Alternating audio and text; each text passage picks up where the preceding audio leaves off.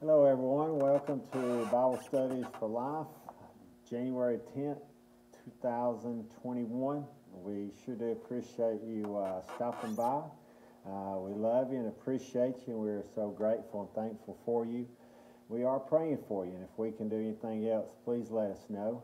I'd love to minister to you any way that you might need. So don't hesitate to call or come by the church. We'd love to see you. Love to help you out any way we possibly can. We are praying for you, and may God continue to do His great and mighty work in your life and through your life, and may it continue to keep you safe and healthy and well, and may He comfort and encourage you and do what only He can do for you and with you and through you and in you. And so we appreciate you so much. I pray that God uses this lesson to bless you and to encourage you. I know that it has really encouraged me because what the topic is seems like I go through quite frequently, and so this lesson really helped me out, and I pray that God uses it to help you out as well. So I want to start off with another dumb question. Seems like I ask them a lot, but do you ever get down or discouraged, or the way that the author of the lesson puts it, experience the blues? I guess all of us may experience times of being down or times of discouragement.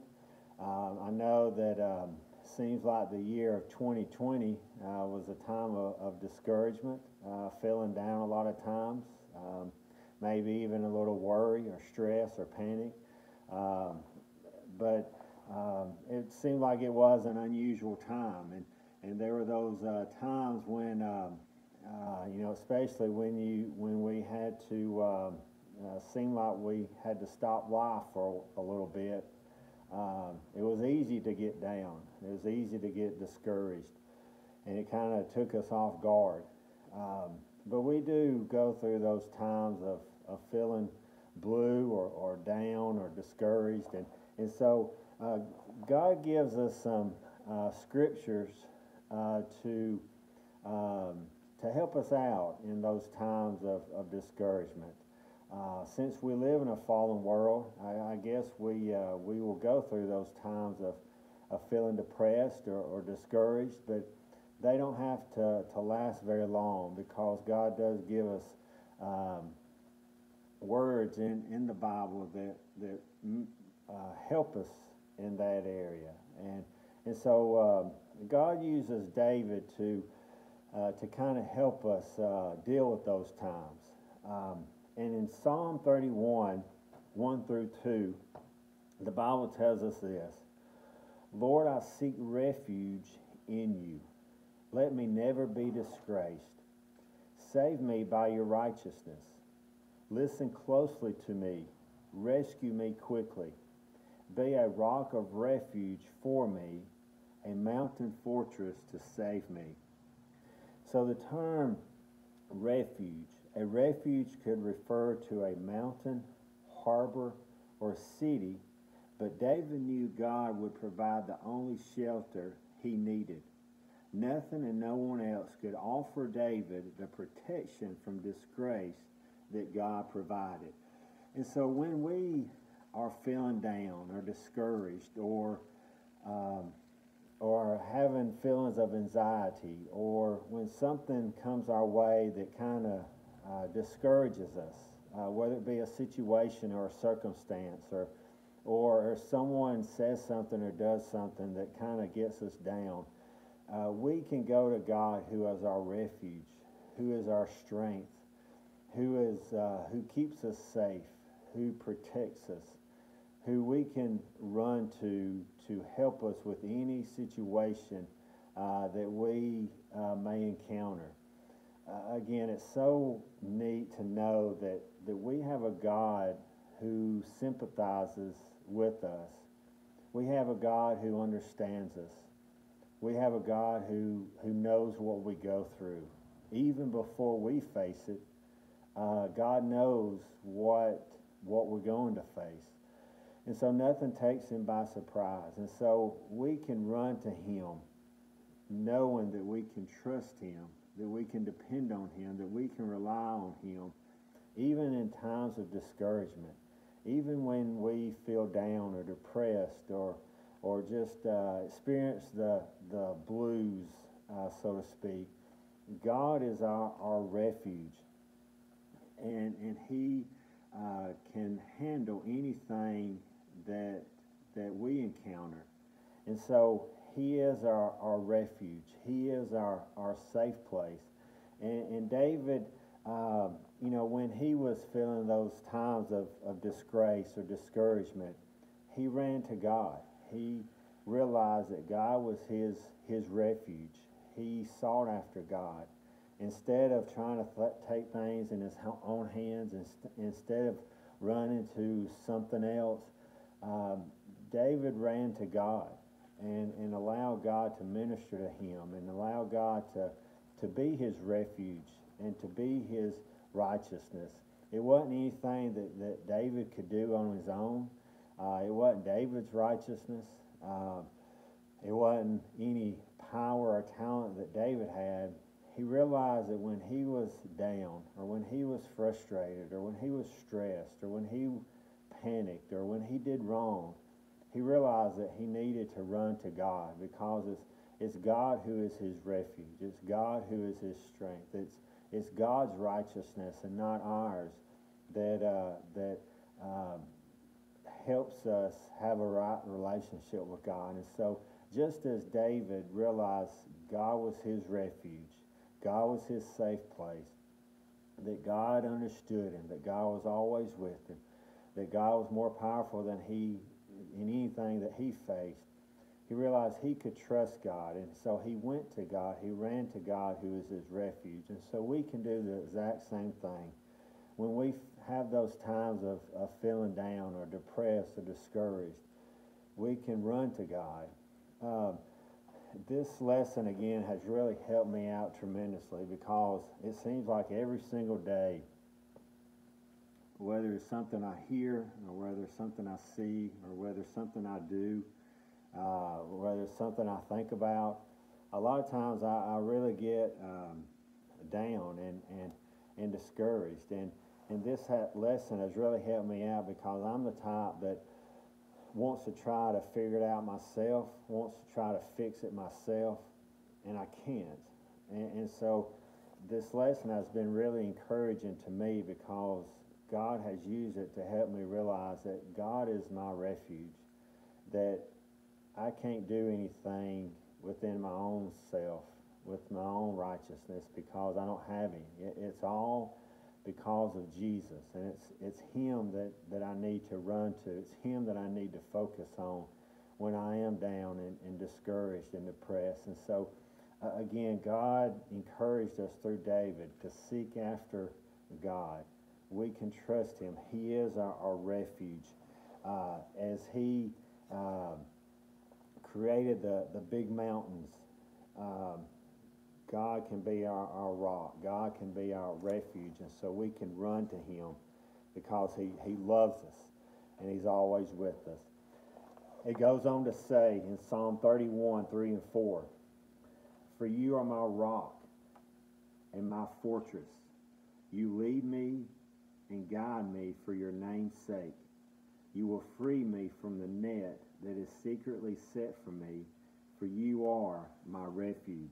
And so again, David is realizing that God is his refuge, that God is his safe place, that God is his rock, that he can rely on God, that God is much stronger and more powerful than anything that David faces. And so he can run to God. He can go to God, and God is there for him. You know, David kind of went through an up and down season. We know that David took care of the sheep. That was his job. That was, what his father had him do. And we know that he did an excellent job at taking care of the sheep.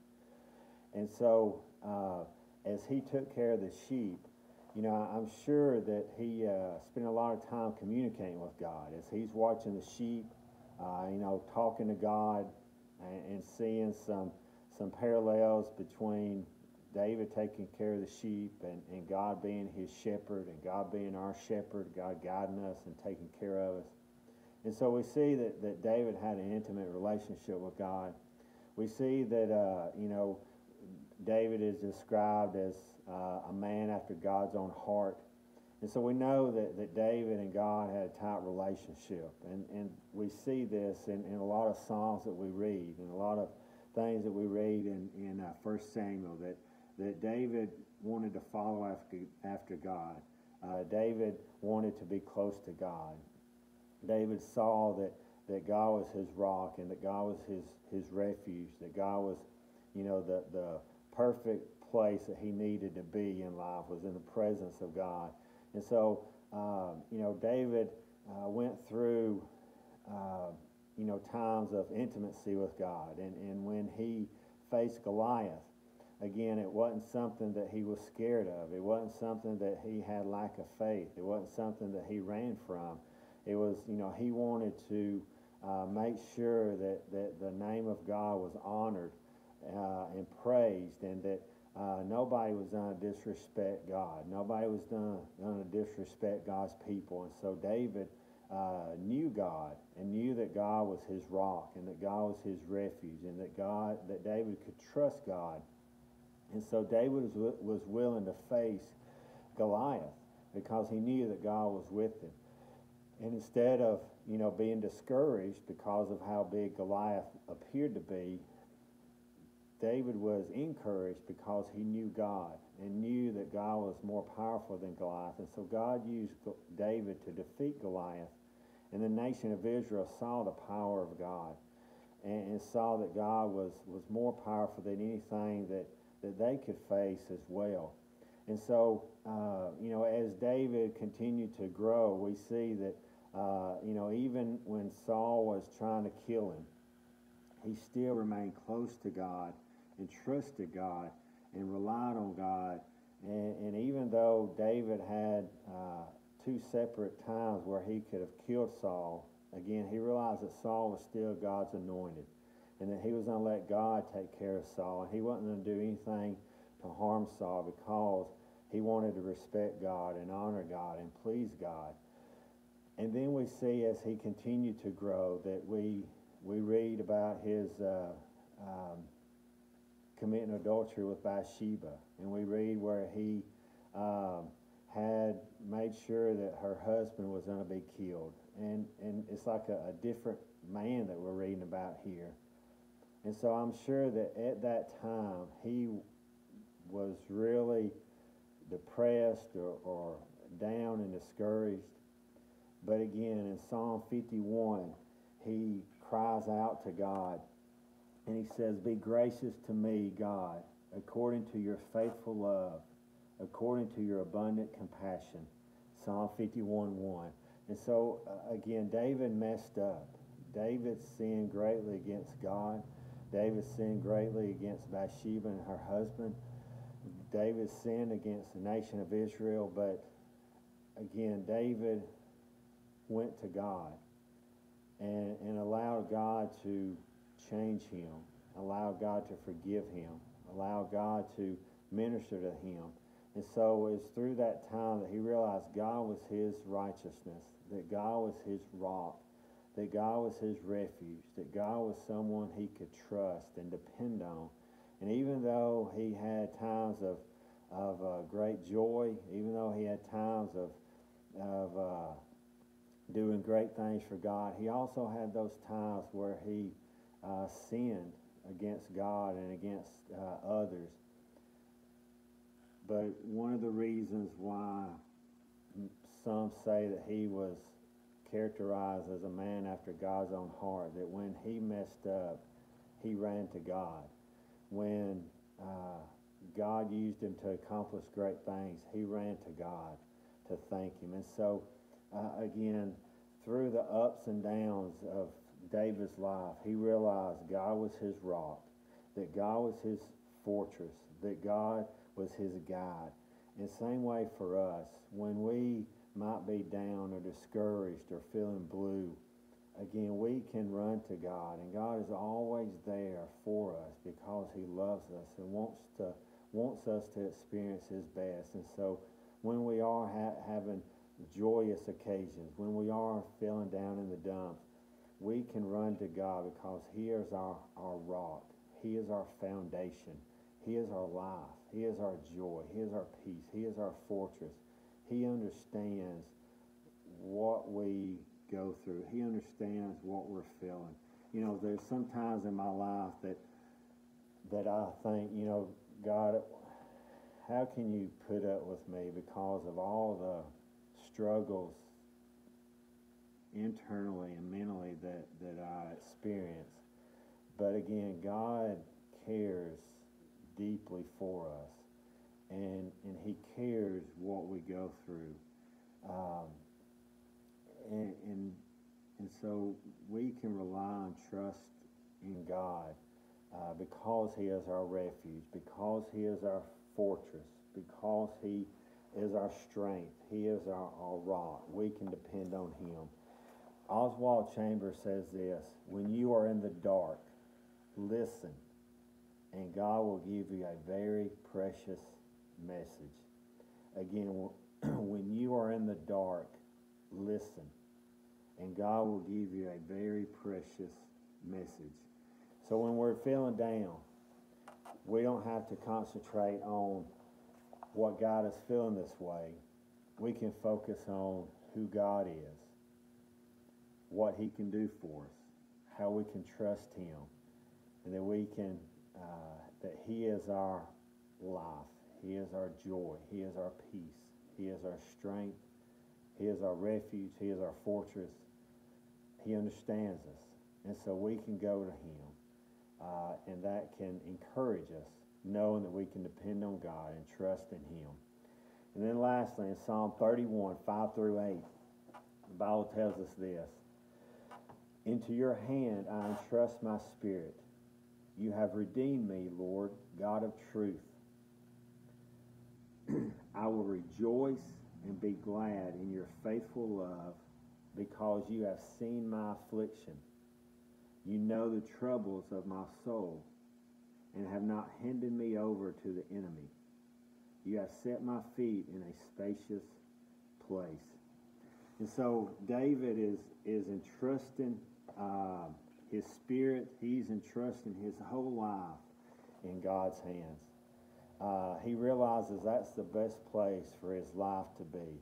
Every aspect of life, he's giving it all over to God. He's placing his life, his spirit, his soul, his mind, his body. He's placing it all in God's hands because he knows that's the best place for his life to be, is in the hands of God, allowing God to lead him and guide him and take care of him.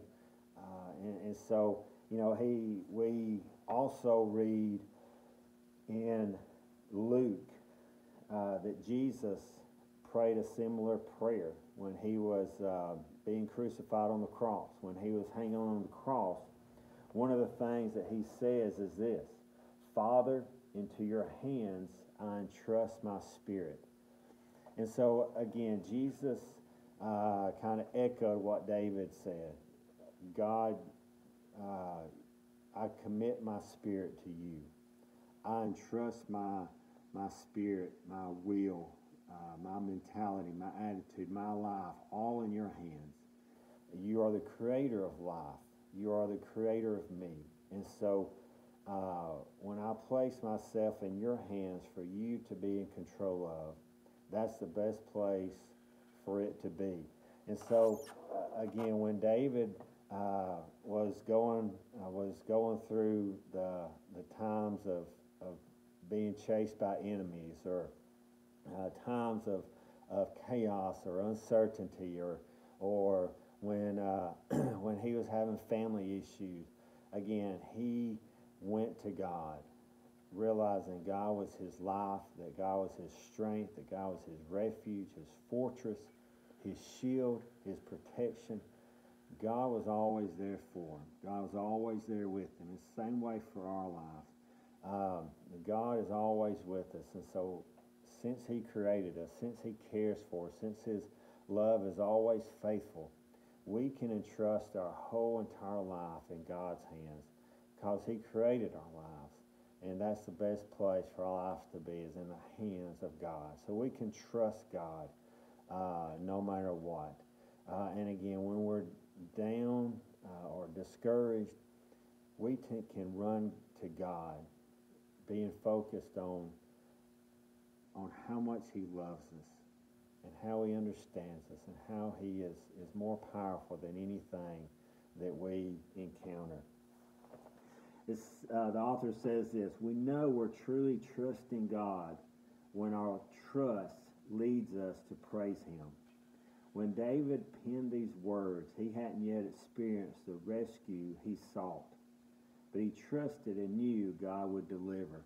You know, that's pretty neat, is that even though he wasn't fully delivered when he prayed this, again, he praised God. He lifted God's name up. He honored God and pleased God. Even though he didn't know exactly what would happen, he praised God. You know, that kind of reminds me of Shadrach, Meshach, and Abednego. When they knew that God could protect them from the fire. They knew that God was more powerful than the fire. They knew God, worshiped God, and they were only going to worship God. They were only going to live for God. And so they weren't concerned with what the fire was going to do.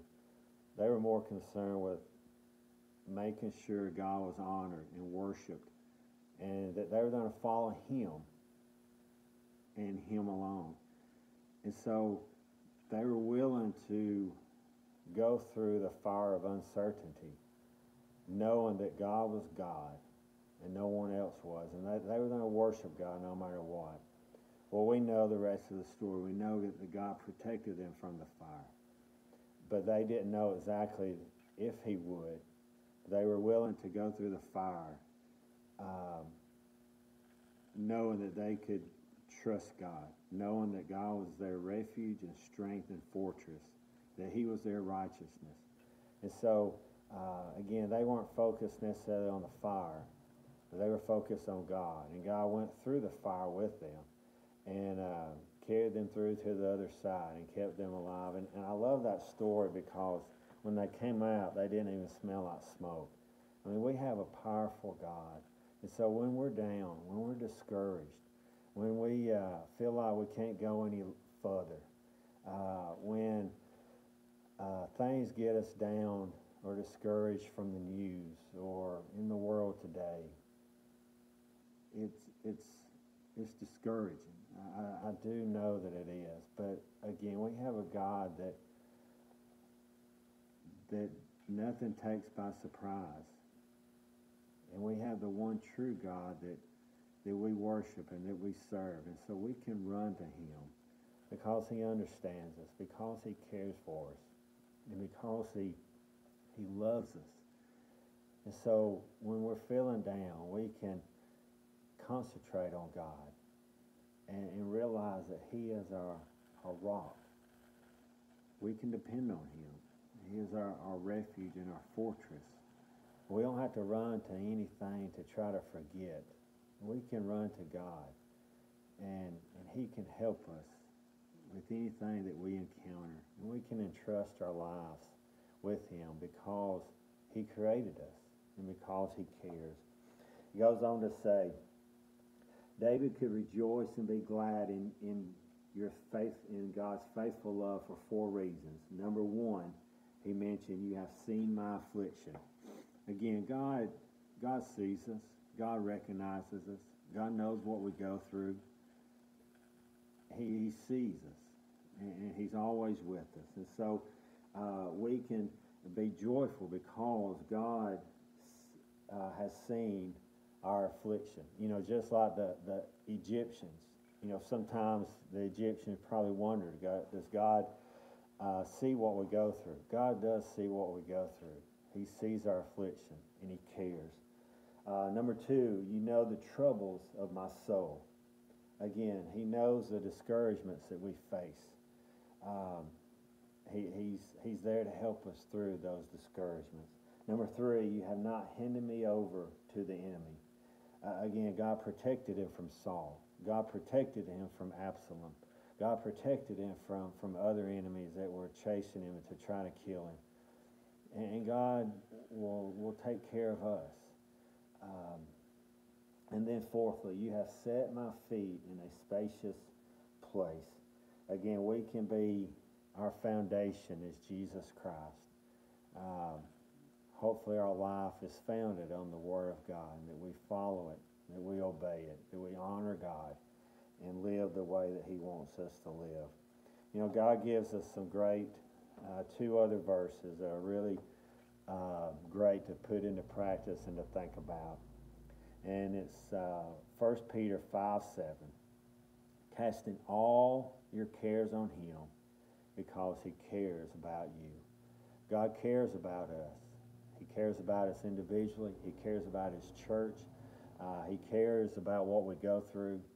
And so because He cares, we can cast all our anxiety, our worry, our panic, our frustration, our stress. We can cast all our discouragement to God because He cares, and He will help us. We may not be taken out of the discouraging times, but even though we may go through them, God is going through them with us. And He understands what discouragement times look like. He was betrayed. He was denied. He was rejected. He was crucified. He was made fun of. But still, He stayed focused on God. He stayed focused on God's plan. And He was victorious. He can help us be victorious too. Even in times of discouragement, God is carrying us through, and He cares, and He will help us. And then Matthew 11:28 through 30. Come to me, all of you who are weary and burdened, and I will give you rest. Come to me. Jesus says, come to me. I know you're going through some stressful times, some tough times, but come to me. Call to me. I want you to run into my arms and so that I can let you know that I am your rock, that I am your fortress, that I am your deliverer, that I am your refuge, that I am your safe place. And so even though we may go through discouraging times, even though we may get down quite a bit or go through the blues, so to speak, we can run to God. He can handle it. We can praise Him no matter what because He loves us faithfully. He is always with us. He will never leave us or forsake us. God really cares about us, and He wants us to bring everything to Him.